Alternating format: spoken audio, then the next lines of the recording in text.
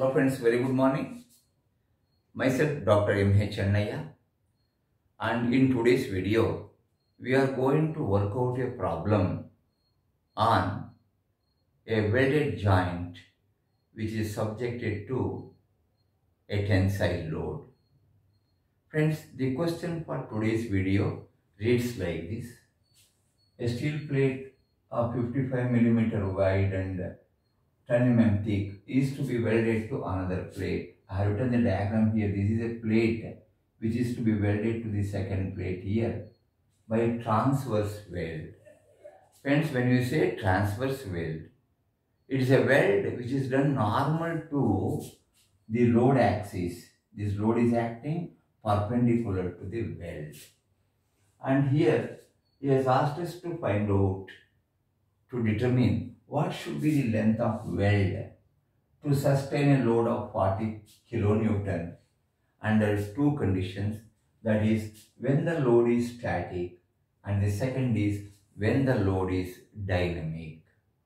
Friends, you know very well that a normal weld or a transverse weld fails by tearing, and the tearing stress or the tensile stress, here I will take the tensile stress is given by the formula sigma tensile is equal to P divided by 0.707 H into L. So this equation is available in the machine design data handbook. I am considering case 1 when the load is static. Both for static and dynamic loads we make use of the same formula, but the value of the sigma t will be sufficiently lesser in case of dynamic load. I will take up that case separately. So friends, here the sigma tensile is given to be equal to 100 Newton per mm square. This is given in the data, and load P is 40 kilonewton. This is 40 into 10 to the power of 3 Newton. And friends, the value of H is the thickness of the plate, that is 10 millimeter. I have shown here, and the load is given to be 40. Friends, if you make this substitution here, you are going to get the length of weld for this case, that is the load is static, is equal to 56.577 mm. This much of length is required. Friends, if you compare this length of welding with the width of the plate, you find the length of welding required is higher than the width of the plate, and hence a single transverse weld is not sufficient. So L is equal to 56.577, which is greater than B, that is the width of the plate. Hence we adopt double transverse weld.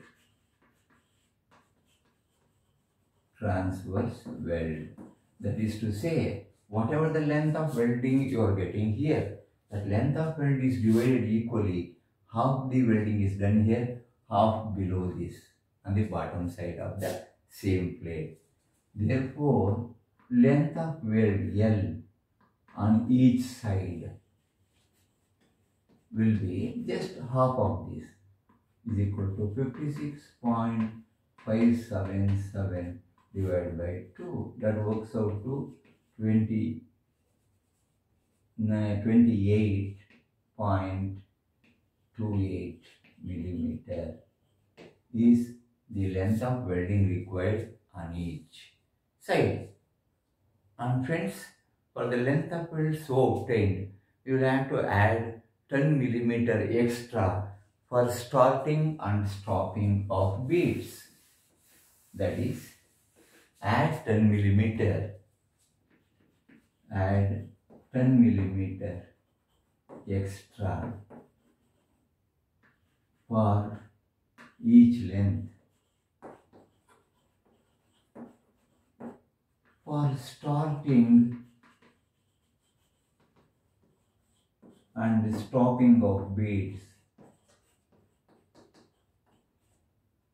Stopping of beads. So whatever the length you get, that is 56.57, that is 28.28 plus 10. Therefore, length will be equal to 28.28 plus 10 mm, that is 38.28 millimeter is the total length of weld required. Friends, we'll move on to the second part of the question, that is, what is the length of weld required when the load is dynamic? So friends, we make use of the same formula. Case B, the load is dynamic.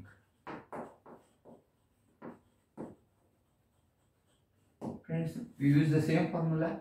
Sigma tensile is equal to P divided by 0.707 H into L.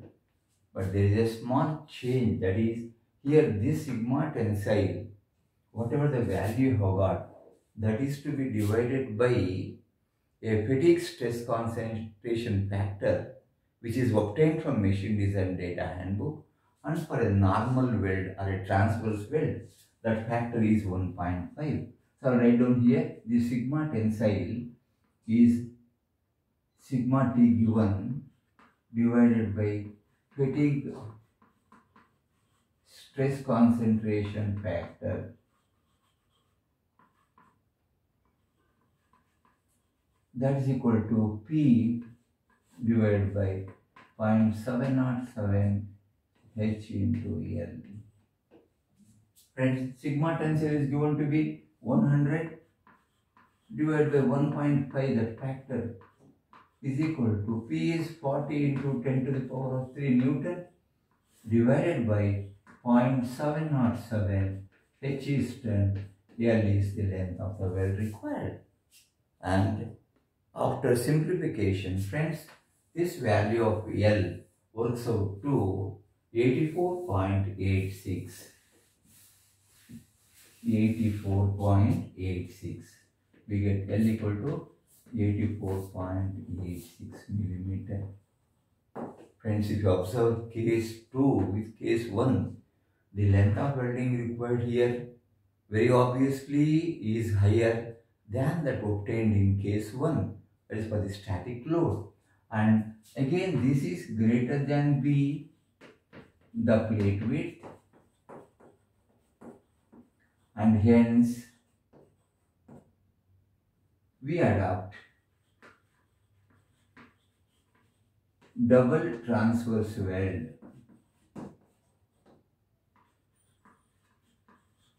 And the length of weld on each side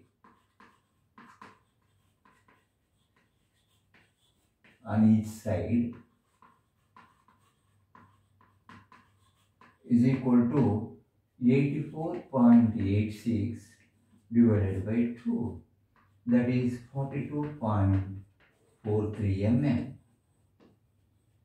Again, as you have done in the case 1, you will have to add 10 millimeter extra for each of these welds on both the sides to take the complete length of weld.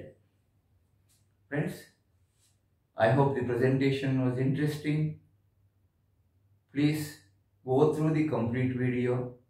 Share with your friends if you like this video. I thank you very much for watching my YouTube video. Have a wonderful day.